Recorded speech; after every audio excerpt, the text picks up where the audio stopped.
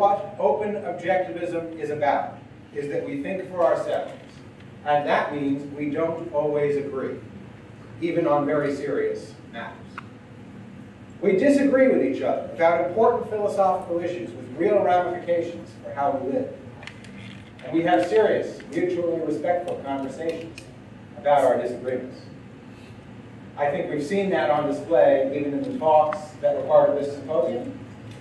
And I think we will see it even more in this afternoon's panel. Let me introduce our speakers. Next to me is my colleague, Will Thomas, Director of Programs at the Atlas Society, teaches Objectivism, spoke on Objectivist ethics for parents and children. Next to him, Donohue Shortridge, Montessori teacher and educator.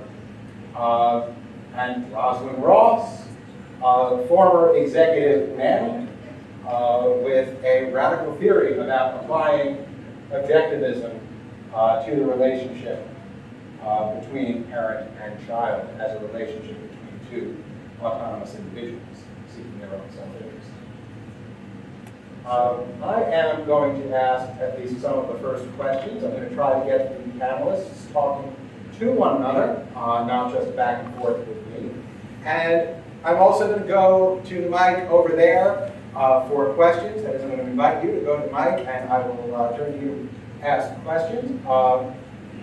Open-ended questions are best. Please try to make them more or less in the form of a question, although I think in a panel session like this, adding your voice a bit more might be good, but try to keep it brief. And I would also suggest that it would be best if questions could be such that they could be addressed to more than one panelist in order to get at the diversity of opinion that we have represented here today. So the first question that I want to raise is really a question for Donnie, but it's a question asking her to respond to something that Roslyn said. So we're going to start by asking Roslyn to repeat herself on something. Roslyn, could you give, again, your definition of intrinsic motivation?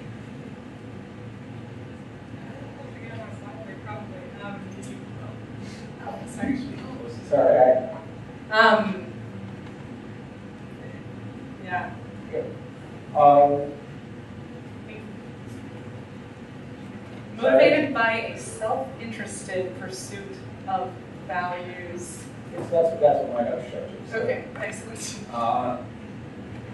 So Roslyn has defined intrinsic motivation as motivated by the self-interested pursuit of values. Donnie, could you respond to that definition?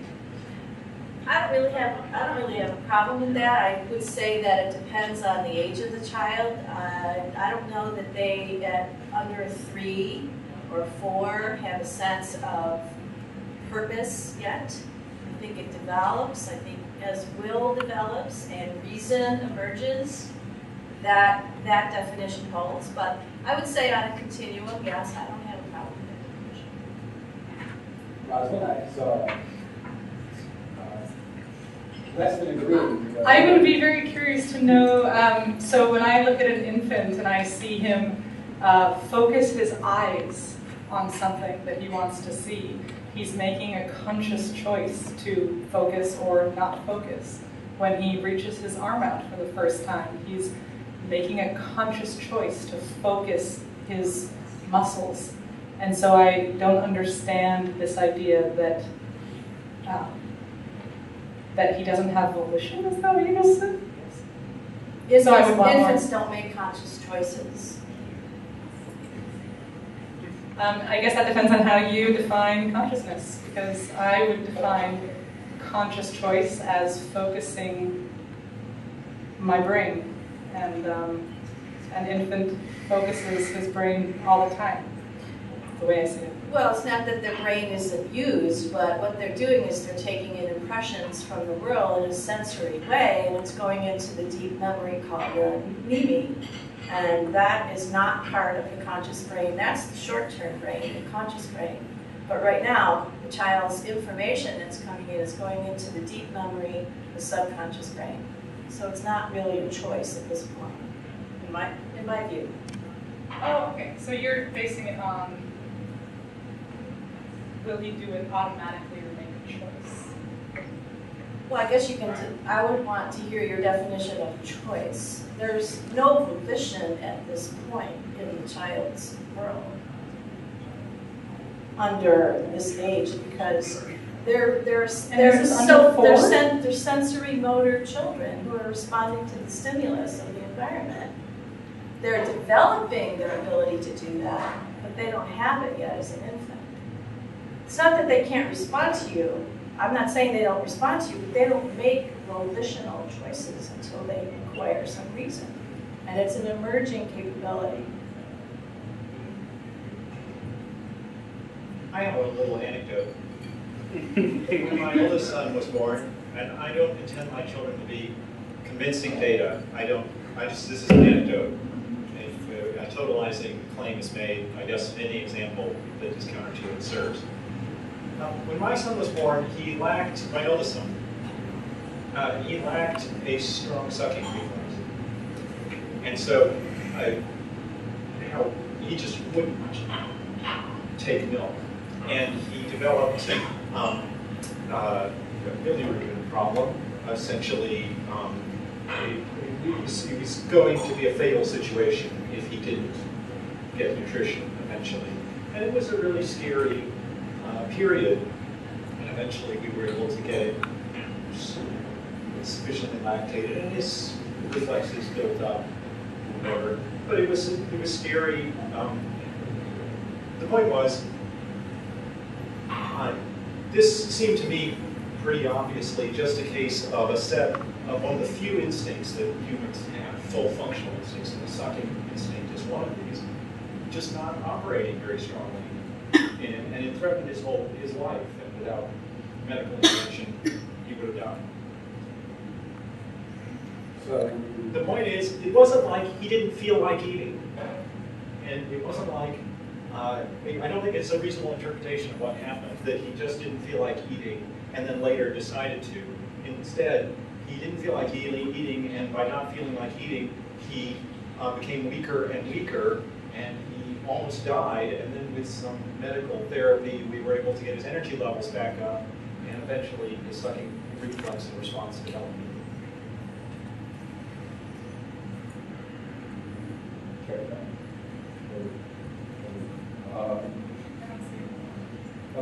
That's horrible. That sounds awful. Right, but you're interpreting it as an act of choice on his part, and I'm not.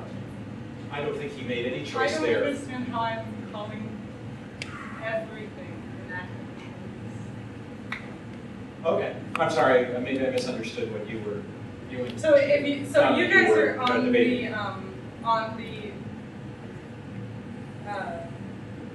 what I'm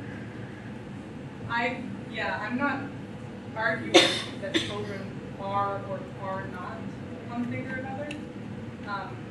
You can argue that children are just like rodents, and they're all reflexive, and they're all no choice.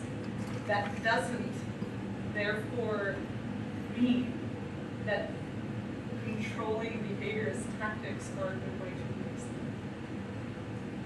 That's I have not entered a defense yet of controlling behaviorist tactics in any form.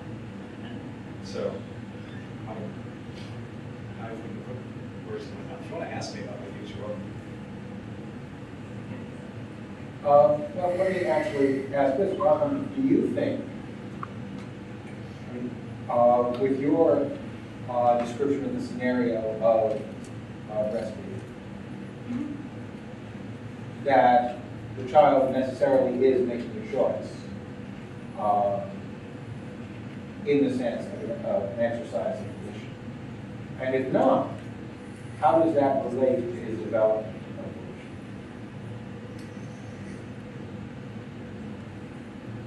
I'm sorry.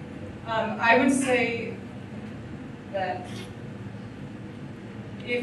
so I would call it a choice, and if it's not a choice the way an adult makes a choice, then it's a pre-choice or a less different brain area choice, a less permanent choice.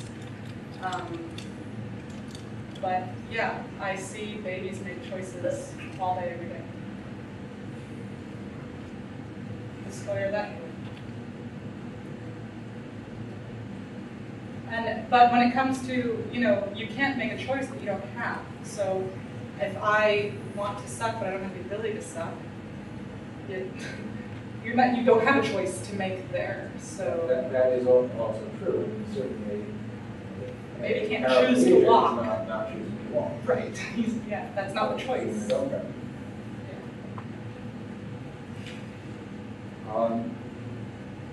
Okay, I would like to move, and by the way, at this point, if people have questions they want to start out with, please do come to the microphone. You can share this task of asking questions, sir. Yeah, I'd love to. Please, when you come to the microphone, begin by stating your name. My name's Randy, Randy Bolrack. I'd love to hear a little more elaboration from. Please direct your question to somebody or somebody's. Okay, yeah. I heard Alex say that you prefer more broader questions to different panels. So I'd love to hear a little bit more elaboration from all of you on your theories of how you would apply objectivism to parenting, maybe your specialty, just so we can get a better idea of moving forward. And let me ask that Will start in response to that, because Will sort of said he might get to that now. Right, sure. And I'll just say about theories of parenting, this is something I've done as a self-consciously objectivist father. It's not something that I've done in a scholarly way. And I don't think, except in broad strokes, parenting, in my social ethics project, I think I've done much beyond broad strokes. You want your child to flourish, kind of things.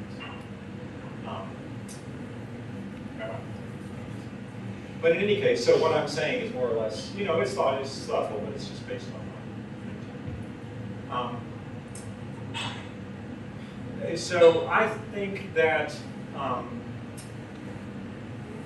obviously, because what we're seeking what I think one's seeking in a relationship with a child, with one's child, is to develop a relationship based on mutual appreciation that over time and through a set of shared experiences, and of course mutual respect, will develop into a genuine, lasting, lifelong, and loving relationship.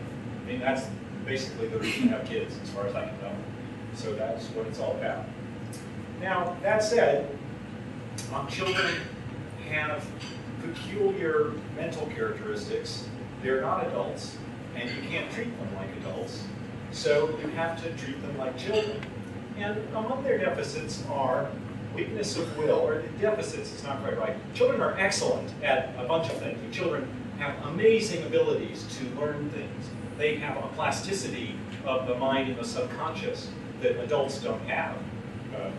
Children up to, I don't know, the age of 5 or so can learn any language with total phonemic fluency, and the most well-meaning adults who focus their whole minds on learning a language that uses phonemes that they can't pronounce they'll never master that language. Never. Truly master it. Never have. I mean, I've never known anyone who could do that. As far as I know from data, that's extremely rare. That's an example. Children are excellent. And that's just one very concrete example. They're excellent at all sorts of things, but they're not good at certain things that adults do better. And one of those things is the extent of self-control they have, the degree to which they can exert their will to control themselves is important. And they're not good at thinking long-term.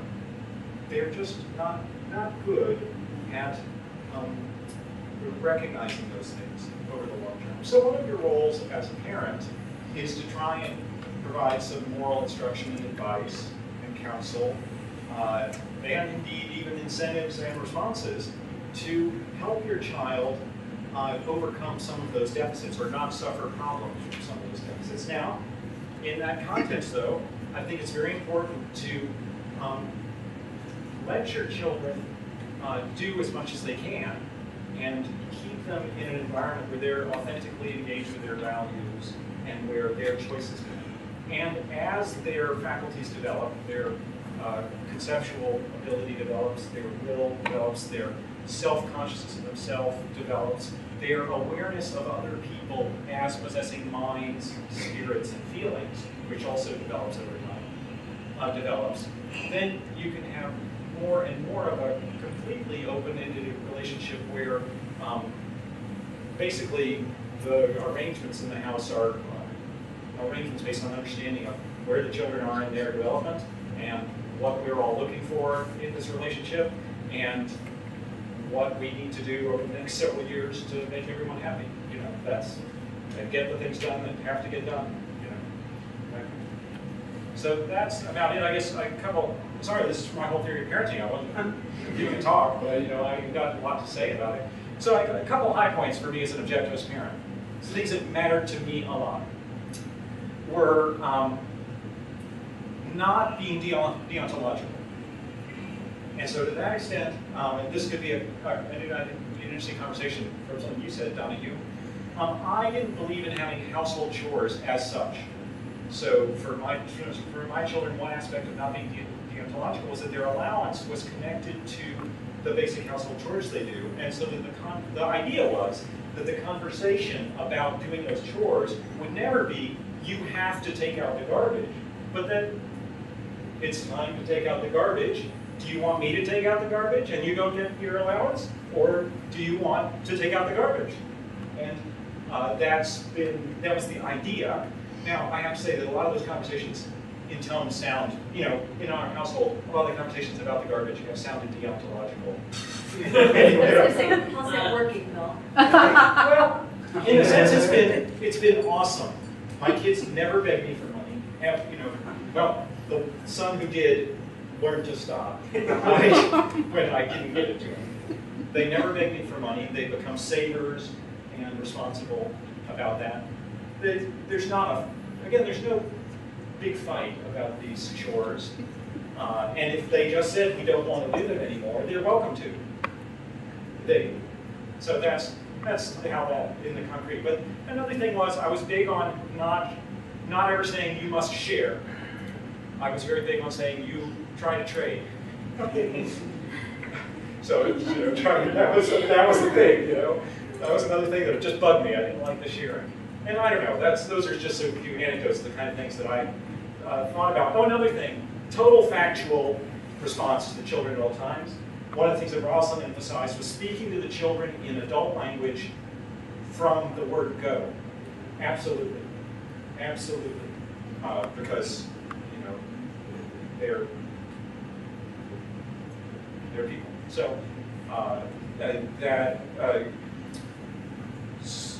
So but complete factual response to them and a willingness to answer any question they have.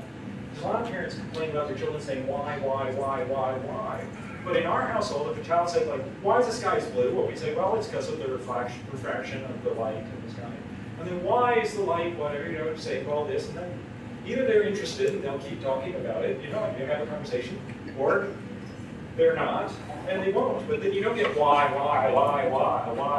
You have interesting conversations, or you don't. So those were some highlights. Thanks for your question. Go ahead.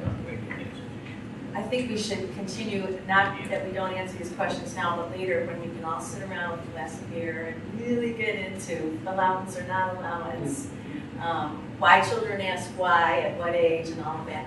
I guess to speak to your question, I would say that objectivism and parenting coincide because we have this privilege as a parent to model for the children what it is to be fully human in a way that imprints them deeply in a way that no other relationship will have, or ideally will have, as a profound influence.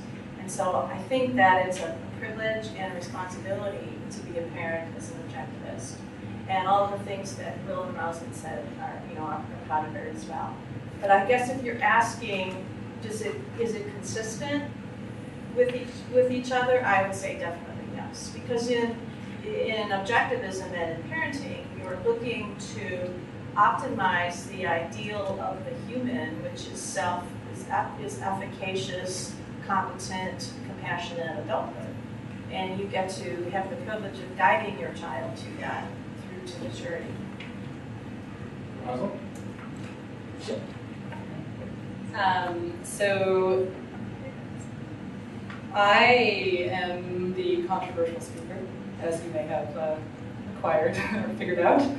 I have read a lot about children. Goodreads.com keeps track of what I read, and I'm at around 700 books on the subject now. So I am I'm not William Thomas, though he's an expert on objectivism in a way that I'm not.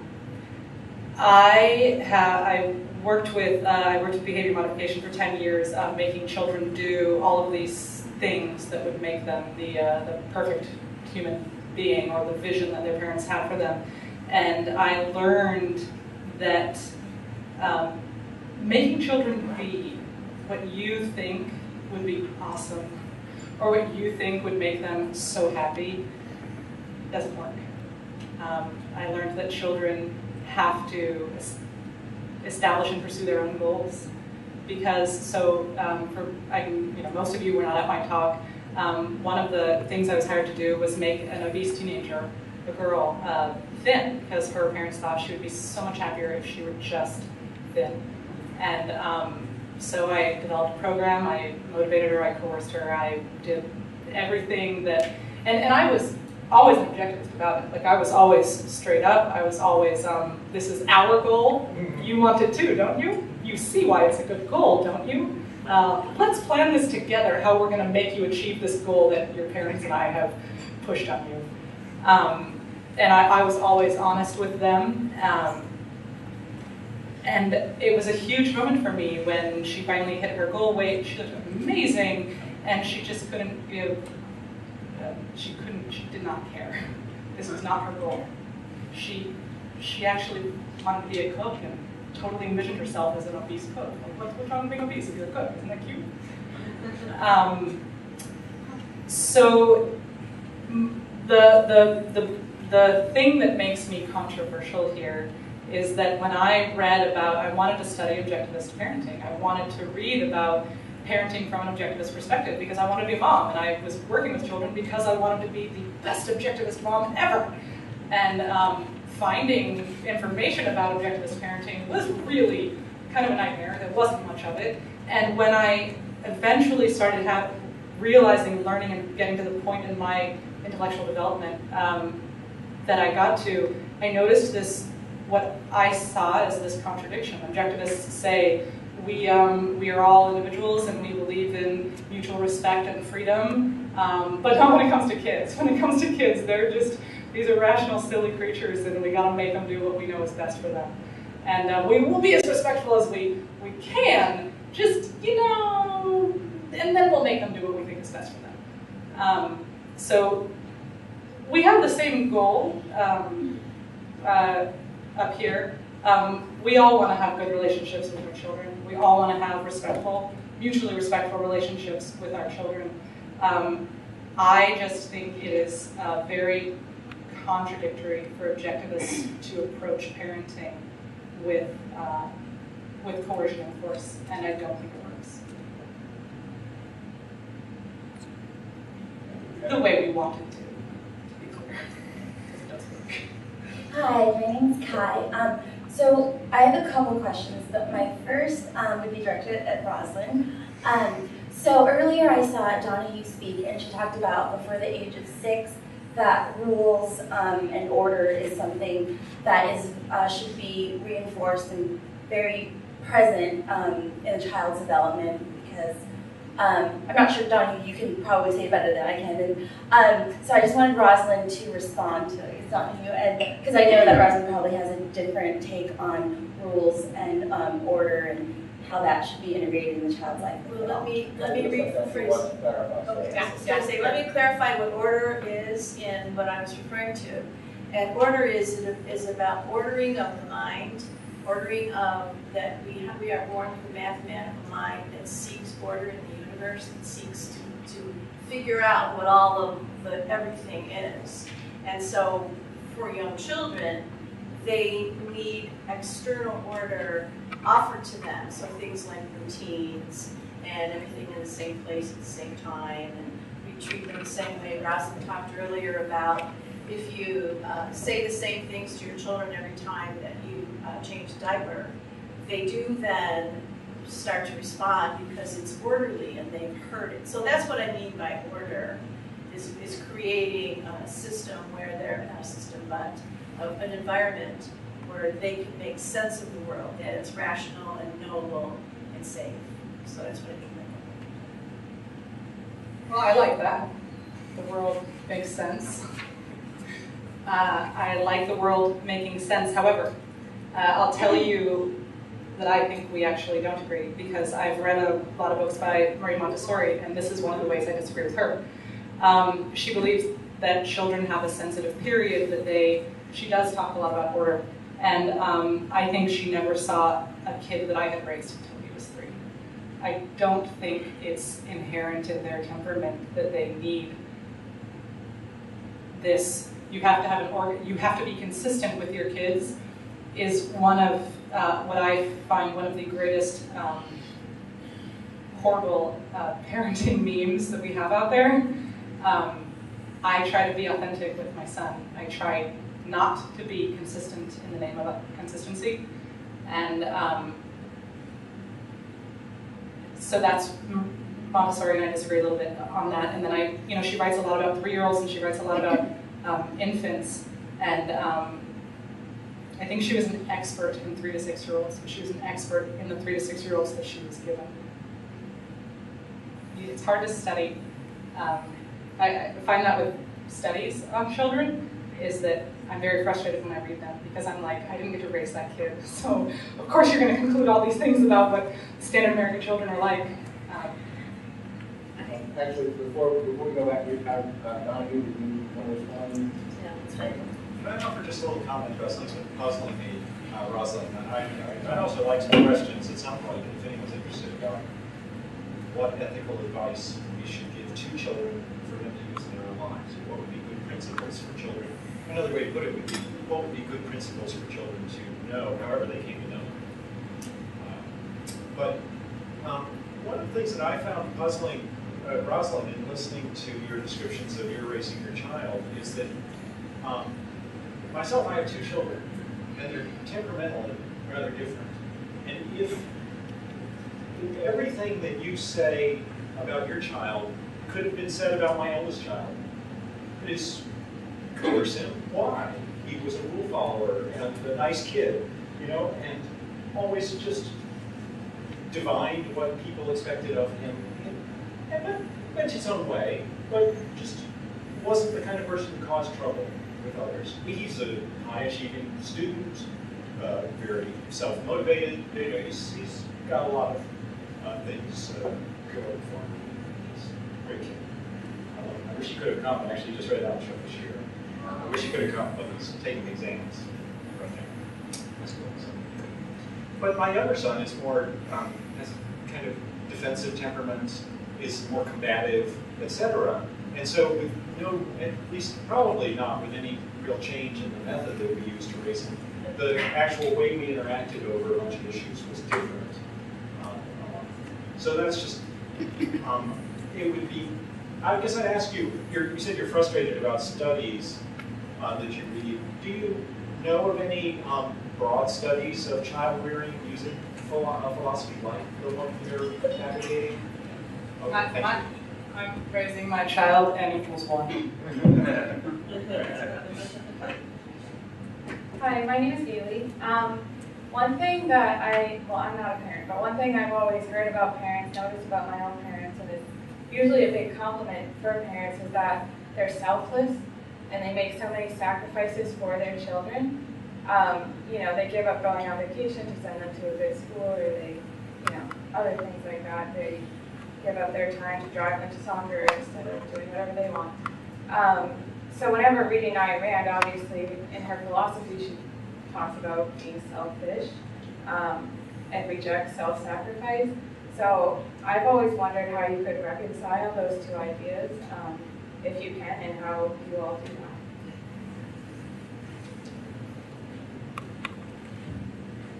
Own your choices and don't do things you don't want to do.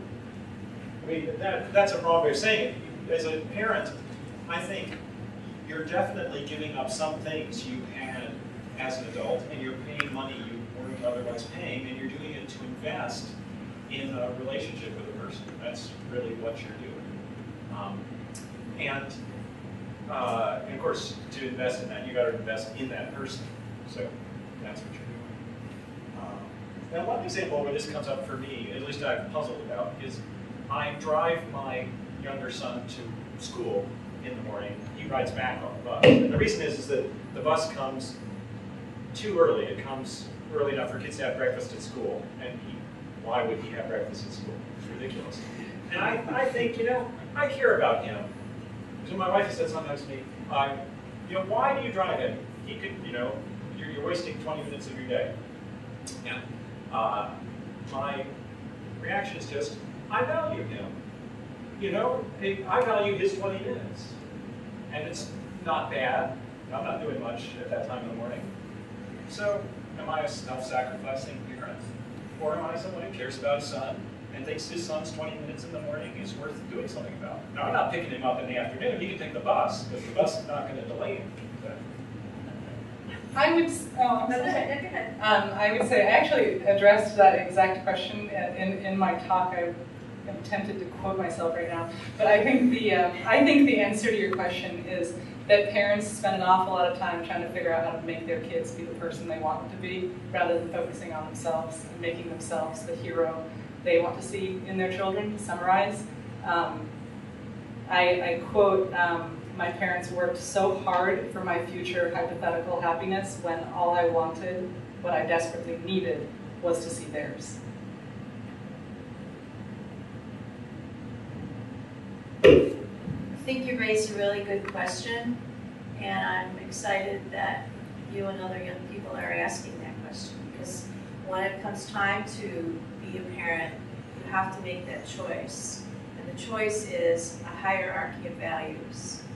And you subordinate one for another.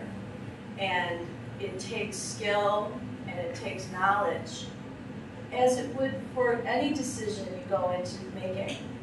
What are the pros, what are the cons, what is at stake here? What is it that is my goal for doing it, for making this choice, like you would with any choice?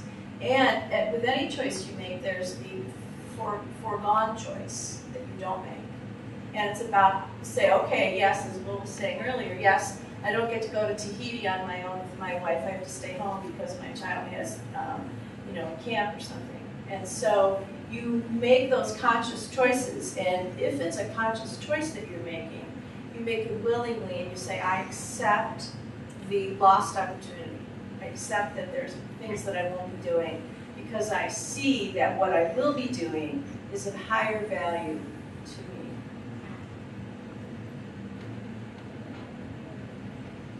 You said you would like to hear some questions about the ethics that a child should apply. So let me ask you this, and ask really particularly you and Donohue this. Suppose that a child observes that by far the overwhelmingly significant outcomes of his actions are those that are chosen by his parents. That is, rewards, punishments, that sort of thing. Would a rational child then decide to pursue a principle of manipulation and of trying to please his parents, or something else? And if so, Could you repeat the question? suppose that a child grows up. Okay, how old is the child? Suppose frankly, take any age Okay. you please. Okay. Or better yet, answer for a range of ages Okay. to the extent you think that matters. What's the question? Suppose that the child observes that his parents control the outcomes of his actions to a very great extent. He tries to do something, and much more than the natural outcome of his actions, what he experiences is a reward or a punishment. Got it. Praise or blame and so forth, expansion of his range of options or contraction thereof by his parents' decision. Should he then focus in choosing his actions on his parents' judgment or on the facts he was going to try to influence the ground? Well, I think that's an emerging capability. I think that as a young child, you don't have the range of knowledge or the experience to make those choices on your own. But as will develops, as consciousness develops, as your efficacy in the world yourself develops, you get to make your own choices. And part of the job of the child moving into that third plane is to propel yourself out of childhood, and you make those choices yourself. And as anybody who's been an adult with a 13-year-old will tell you, that they will tell you everything that's wrong with you. And so they will butt up against you, and that's their job, to do that. So they are starting to make adult-type choices for themselves as they become efficacious in that area, and that's great. I don't think you were responding to my question. Oh, I'm sorry. Would you repeat it then? The question is, suppose that you observe that your parents are doing a lot of rewarding and punishing, so that you have a better ability to achieve a result if you were to manipulate your parents, if you were to try to achieve that result directly.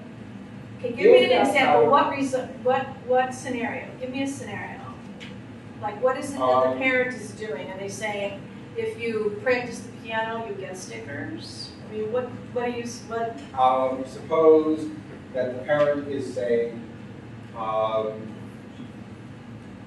suppose that when it comes to getting, the only way the child has to get it is to persuade the parent to buy them. Okay. And the parent tends to buy him things when he does what the parent wants. Okay. Or when he pleads, or when he invokes some need, and not otherwise.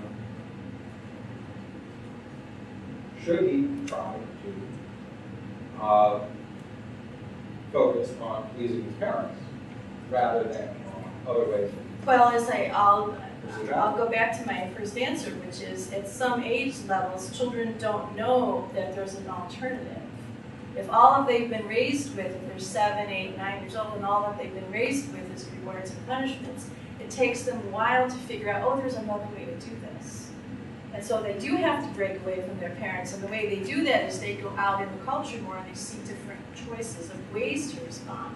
But once that they see there's another choice, absolutely, yeah, rewards and punishments are not internally motivated. So yeah, is that?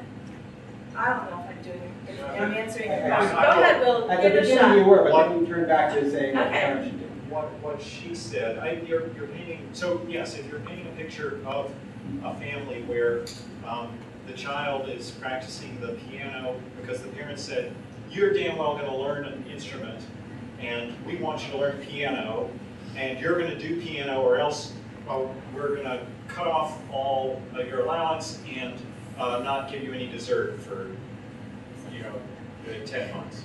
That kind of thing. Right, that sucks. I mean, that's bad. That's not a good relationship, and that's not the way to have a good relationship with your child. So that's not it. It isn't, but you're saying you want to question about how the child should respond. The question is, should the child in that circumstance? What should the child do? Well, your premise that the child has realized all these things. So the things that Donohue said about how the child could possibly come to realize that is relevant. And then if the child realizes that there are arbitrary rules being imposed on the child solely without consideration for the child's own well-being, then it's ethically, this is important. One of the things that I wanted to emphasize in my talk is that one of the most important issues for children is that because they are born into a dependent situation, and they're in a situation of being educated as well, there's a very important journey that they go through where they come to where the principle of independence, and particularly mental independence, is something that they need to develop and learn to apply. And the moment that they can learn that just because other people are authorities or their parents or whatever doesn't make what they say true, and makes them able to figure out, to keep a critical attention to what authorities say to them, that's a very important moral achievement and crucial in anyone's development. And very important because if you're in a situation like you described, it's one of the necessary steps you'll have to achieve in order to begin to orient your life towards better values.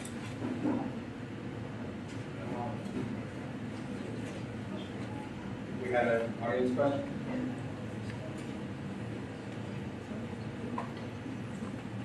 Hi, I'm Carmen. This is a question for everyone.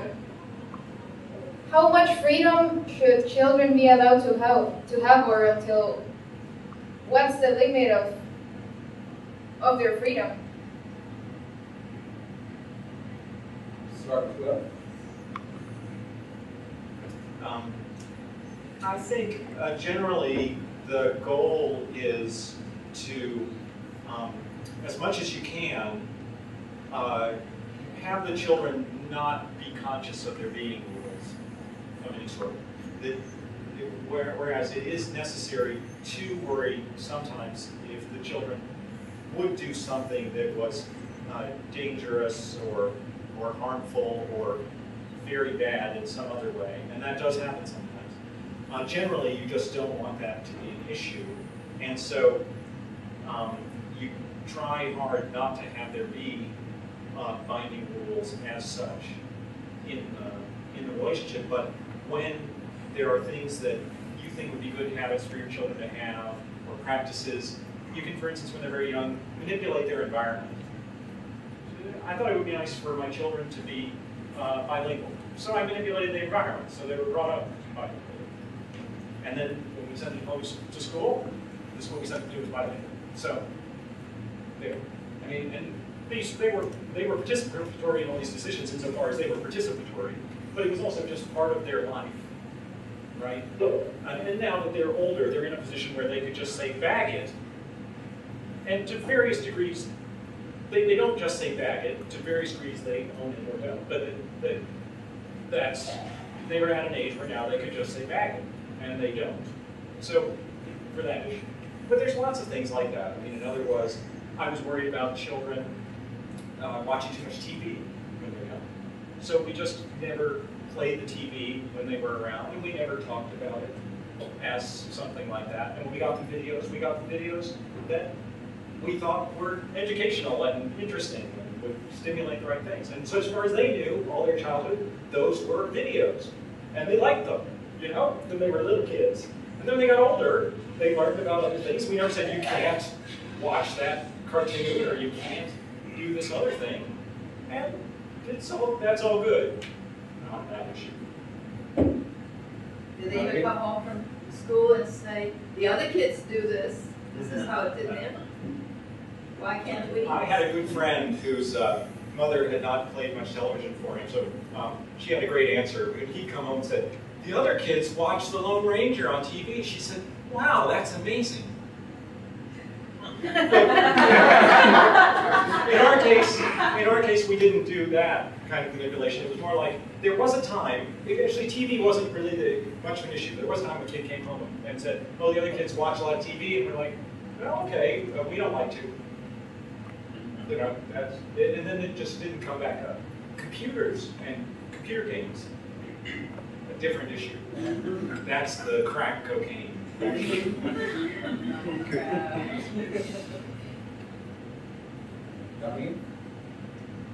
I would say that, to answer your question, that your goal always is to allow your child as much freedom as they can quote-unquote handle. And that's an objective or a subjective decision. But what I like to suggest is that you provide an environment within which they have the maximum amount of freedom. so that you're not always having to come over and say, no, you can't do that, or you can't do that. So you put them in an environment that's appropriate for where they are developmentally, and then within that environment, you let them be as free as possible. So again, so you're not being punitive with them. But then you expand their world as they're able to handle more. So for example, we talked earlier today about in the second plane of development, you want to be sure your child has a bicycle or some kind of vehicle where they can get themselves beyond where you can see them at the house. But you don't just give them the bicycle and say, go. You start when they're 2 or 1 and you are taking the buggy rides or the walks with your child in where they're going to eventually go. So it's a place and a situation they become familiar with. And you model for them how we look both ways to cross the street and how we watch out for the big bad dog or the whatever in the neighborhood, so that by the time that you set them free, they have competencies and capabilities to handle themselves. Like that. So I'll give one more example. There was, when my daughter turned 13, we decided we were going to teach her how to take the city bus. And it scared my husband and me, but we were determined she was going to learn how to do it. So I spent that entire summer with her practicing taking the bus. And by the time the summer was almost over, I said, all right, you lead now. Where are we going? And how much do we pay? Where's the money and the bus gas and all that? And once I was confident she knew how to do it, I let her go. But you don't just throw them in the deep end, if you will, and expect them to figure it out, because they need guidance. So you give them this, the answer you give them is, I think you give them as much freedom as they can handle. I have 2 answers. The first one is, or the way I talk about it is from a point of view of relationships. So, how much freedom do you give your husband? You're not giving him freedom. Now, your husband won't necessarily feel that he has the freedom to go have sex with other women. But that's not because he doesn't actually have the freedom to do that. He does have the freedom to do that. But he would never do that because it would hurt you. So the way I think about that question, how much freedom do I give my child? It really, I'm not, first of all, I don't see myself as giving it to him. I see us in a relationship, and our boundaries are always, sometimes he touches on my boundaries and sometimes I touch on his, and it's a negotiation, the way any relationship is. And then to answer your question in a different way, there's a great quote, "A child will not attempt to make a choice he does not believe he is capable of making." I don't think that we have to design our child's world nearly as much as we think we do. Children expand their own world. We don't open the gates. They open the gates. They design their lives. So how much what's the limit of freedom that I give my son? I would say he has a lot of freedom, but it's like what Donohue was saying.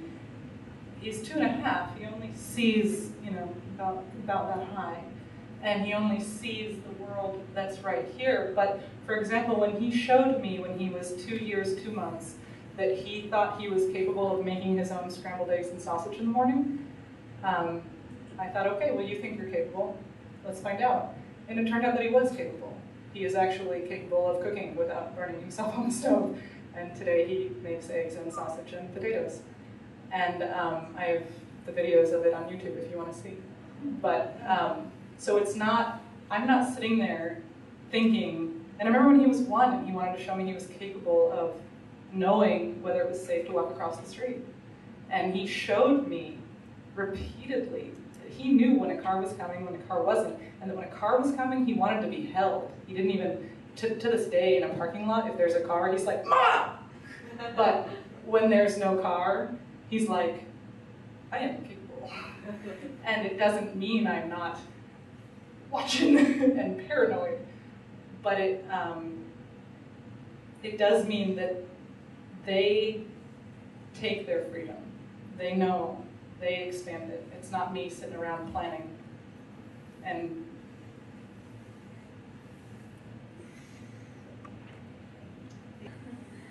hi, my name is Isabel. This is a question addressed to Roslyn. I wasn't in your conference, so I don't know much about what your thoughts. But I would like it if you could explain to me why do you think, or since when do you think, or you had this insight that children age 0 to 3 make conscious choices? Because, well, I think that adults have really an influence on their choices in that age. And if you could explain more how objectivism clashes with this notion to treat each children as an individual. Because you mentioned earlier how objectivism contradicts the theory with treating a children as a rational individual. So if you could elaborate more on that, please. So first, the contradiction, it's that objectivists idealize human relationships of freedom and respect, mutual freedom and respect. And then they get to their children and they say, just kidding, I know what's best for you and I'm going to make you do what I know is best for you, which is exactly the kind of government that we fight, exactly the kind of relationship with adults that we fight. I find that to be very contradictory. But at the same time, it's not, almost an exaggeration of what they're saying. It's like, you know, William Thomas did say, I want to have a respectful relationship with my child. I do think coercing him is okay, but I do want to have a respectful relationship with him. So that's where we differ. I don't think coercing him is okay. I think that you have a respectful relationship with someone, period. And it doesn't matter what age they're at. You respect them, end of story, if you're an objectivist. Or I would argue that's more consistent with objectivist ethics than I will not control you unless you're under a certain age, and then I will. And then to answer what was your first question? If you could explain how you came to that insight that children make conscious choices when they're age 0 to 3. That was a kind of that was a strange question. My argument,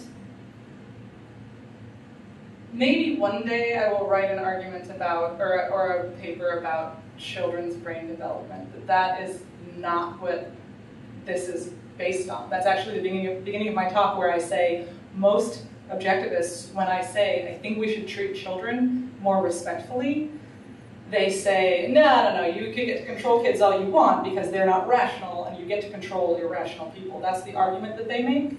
And the argument that I make in response to that is to claim that children are not rational and therefore I can use behaviorism on them is just it doesn't follow, because behaviorism wasn't created for irrational human beings. It wasn't created for any kind of human being as we understand the term.